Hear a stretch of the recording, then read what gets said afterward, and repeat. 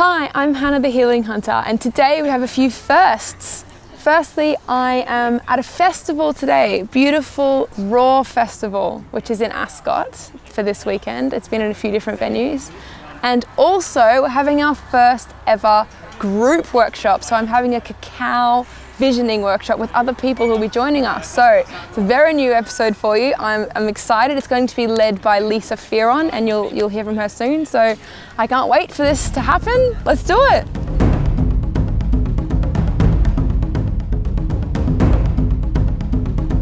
Hi, today I'm here with Lisa Fearon. Hello. Hi. And I'm having the Cacao Visioning Workshop. So can you tell us what that is, how that started and what it is? Yeah, so the Cacao Visioning Workshop is something that I've created, and it's based on a cacao ceremony. So a cacao ceremony, the way that we work, it's with pure chocolate, so ceremonial cacao. We call it that because it's derived from Central America, from Guatemala. I have taken a version of the cacao ceremonies that I used to work and I used to be part of in Guatemala. So I first discovered this in, it was 6 years ago, in 2012. I travelled to Guatemala for health reasons, for my own healing. It was like my last resort. And I went on a retreat. There was loads of amazing things that helped me kind of heal myself. But being part of this cacao ceremony was totally life-changing, literally in that ceremony. I was diagnosed with a chronic pain condition, and I was on all sorts of drugs. I wanted to come off them, and it was the last resort. I went on this retreat, and within 20 minutes of being in that session and drinking this hot chocolate, I was in tears. I literally broke down in tears. It was a cacao shaman we did the ceremony with. And he guided me through meditating. I wanted the pain to go away. I wanted to learn why it was there. And through his guided meditation, I got, it was like memories, like flashbacks of memories coming back as to when, like the pain, I was allowing the pain to store in my body and what emotions were there. And I was feeling the emotions, I was letting them go.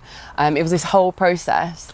It totally changed my life. I had really bad tendonitis and loads of pain in my shoulders. I've never had it again since. The fibromyalgia, the condition I was diagnosed with, I know how to manage it now through the guidance I got. These workshops are my way of trying to create an experience for people, an immersive experience that's like into an hour, so it's accessible to everybody. So what actually happens in this space when people come for this workshop? Are they standing, sitting? What should they expect? So you drink the pure cacao. It's 42 grams you have, which allows your heart to work in a certain way. You release serotonin and endorphins, like all these amazing things I can explain a bit later. And then through different guided meditations or kind of inner journey work and psychology, kind of, like hypnotherapy work and different strains of emotional releasing, people go on their own journeys. So it's very healing. It allows you to gain a lot of clarity, a lot of insights into certain things. You set an intention in the ceremony as to what you want guidance on or healing with. I don't think it's accessible to certain people because of that feeling of it being woo-woo. So I feel like my place and my role is to be that bridge between the way woo-woo to the kind of the person who wouldn't usually be getting into this. So yeah, I mean, I still work in medicine in order to keep connected to that area, and so I've had anaesthetists come to my workshops, I've had psychologists, I've had nurses. I have a lot of nurses come in places like this. Great, well, I cannot wait to go and do it. So thank you, Lisa. Thank you. What I'll do now is I'll get you just to connect with the cacao. I just want you to close your eyes and just hold it in your hands. Allow your awareness to come to your breath. And just to ask yourself internally, if there's anything that you want to work on today. And just to set that intention now, cacao is a really powerful plant medicine when set with intention. And whenever you're ready, you can have a drink of your cacao.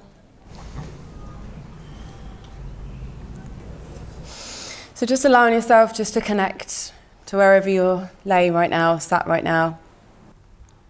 To let go and evolve, to let go and create space to bring in new. So this is called the glow meditation. And so just really getting a sense of that energy that you're forming around your heart space right now. Ask the smile in your heart to find you. And as it does, let that smile spread onto your face. And let your face smile. And notice that that radiance is not a leaking or a draining or a loss of energy. It's an overflowing. I'm going to play you some music now for you to relax and to connect with your higher self. Let this music be the sound of guidance, healing, wisdom, clarity. Whatever you want this music to be, allow this music to invoke the emotion, to allow you to get the insight, the clarity, the healing that you desire. I just had my cacao visioning workshop with Lisa and with everyone else in the room, and oh man, it was amazing. It was, I know they're very common at the moment, but the way Lisa did it, connecting with like that really powerful part of who you are, like your higher self. It's just so loving and nurturing and amazing to remember that that is in me at all times and in all of us. It was really simple, but my gosh, with the cacao and how she led it, I felt all this energy moving, and I loved what I saw, different images that I had of what that higher self meant for me.